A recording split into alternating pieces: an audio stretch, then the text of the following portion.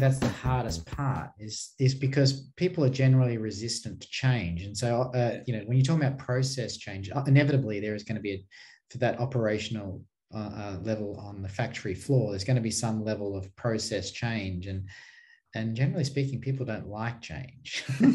And so whilst the executive suite may be all aspirational of, what they're going to be in the future and how they want to do things, executing that down through the value chain, I think I suspect is part of the bigger challenge. There was one thing that you mentioned just as you started that answer to that question, is you said something about maybe it shouldn't be about change. I just want to jump back to that. It seemed like you said something big and we just skipped straight past it. I was trying to let that slip through. I caveated that by saying it's probably another topic. Remember that bit? Let's dive into that a bit. Tell me again what you're saying there. Maybe it's that I got a little bored over COVID. I don't know, but like my brain went to places that have opened my eyes to stuff, right? And I sit there and go, what can we learn from a virus?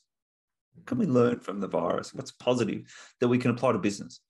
And it leads you to Darwinism. It leads you to a whole bunch of things around how viruses work and mutate, and how hard they are to keep up with, and how they are optimized for chaotic behavior, right?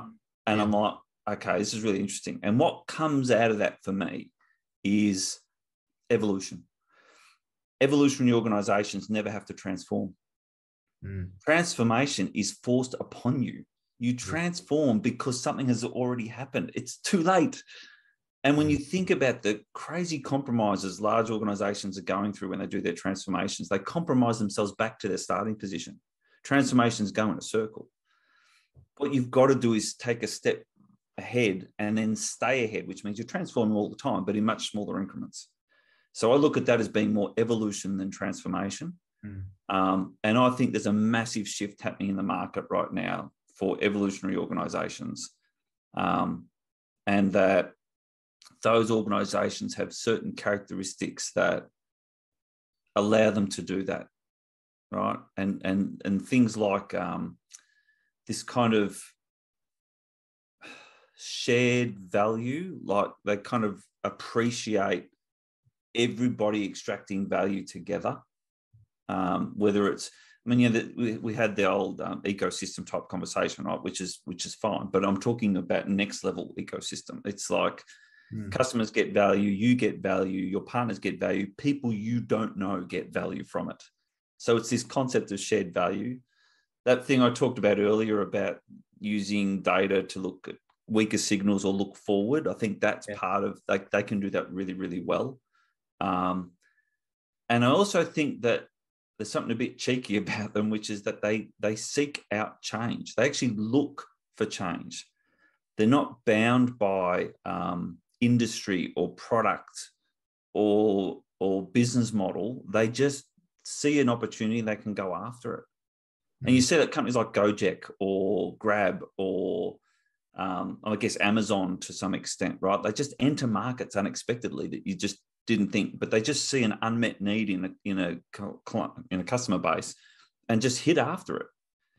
So, as I said, it's a much bigger topic, but in my head, this is where my head's been going over the last sort of year and a bit, about there's something about the failure in transformations because of compromise politics, legacy technology, all these kind of things that people aren't facing into or don't have that kind of courage to really bust through.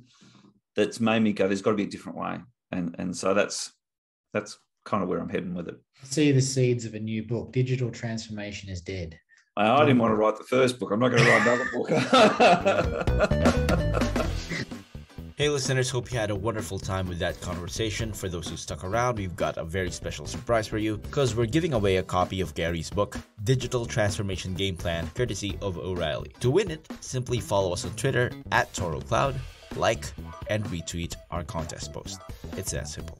So what do you think of that podcast episode? Let us know in the comment section from the podcast platform you're listening to.